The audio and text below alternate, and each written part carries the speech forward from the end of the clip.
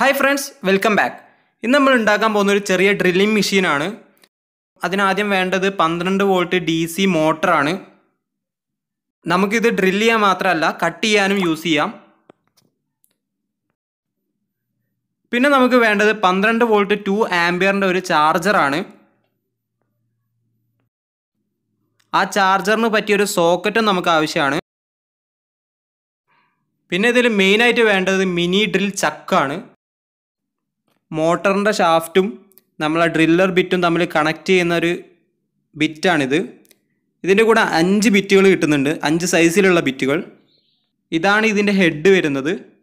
ഇതഴിച്ചിട്ടാണ് നമ്മൾ ബിറ്റുകൾ ഇതിൽ ഇൻസേർട്ട് ചെയ്യുന്നത്.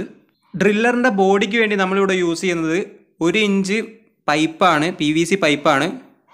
ഇതിൻ്റെ 2 സ്റ്റോപ്പറും ആവശ്യമാണ്. ഒരു എൻഡിൽ നമ്മൾ ഡ്രില്ലർ മെഷീനും മറ്റേ എൻഡിൽ നമ്മൾ ചാർജിങ് സോക്കറ്റാണ് ഫിറ്റ് ചെയ്യുന്നത്.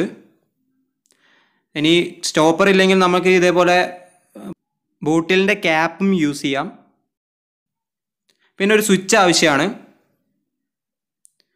പിന്നെ ഇതേപോലെ നട്ടും ബോൾട്ടും ആവശ്യമാണ്. എന്തിനാണെന്ന് വെച്ചാൽ നമ്മൾ ഇതൊരു കട്ടിംഗ് ടൂൾ ഉണ്ടാക്കുന്നുണ്ട്. പിന്നെ കുറച്ച് വയേഴ്സും ആവശ്യമാണ്. അപ്പോൾ നമുക്ക് വീഡിയോയിലേക്ക് പോവാം.